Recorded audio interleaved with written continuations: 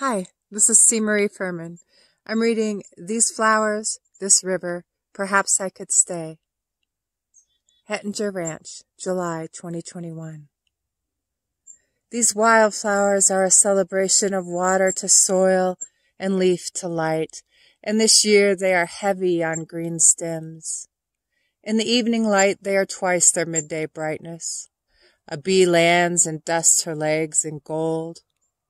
These flowers are women lazing on back porches of houses where good work has been done, meals served, the kitchen sink clean, the towel drying on an oven door.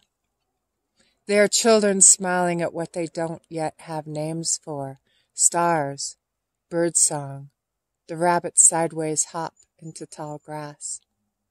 They are scarves of red and blue, yellow and white, hanging from fence posts and clotheslines.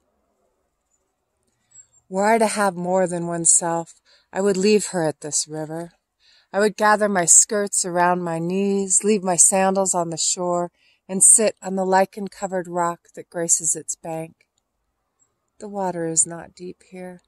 The stones on the bottom are smooth with time, smooth with current, and an epic of seasons that have washed over and rolled them. Bare feet can find footing on and between them. Erosion, too, can be a kindness. And where moss grows, my soles find another softness. I would lie my body back, as I have so many streams before, and let the water have its way with my hair. Perhaps I could stay until the season smooths me. Thank you.